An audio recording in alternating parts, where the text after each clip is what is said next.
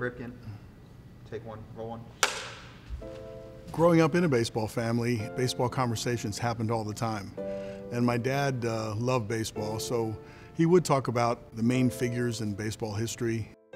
Lou Gehrig came up. If your dad said something about a baseball player, you stood up and listened. And Lou Gehrig was one of those players, he would acknowledge that, yes, he's one of the greatest players that play the game. You should learn about him. His RBI numbers, his clutch play was phenomenal. His power, at a time when you're thinking about home run numbers weren't that big. But I remember, everybody talking about what a good guy he was.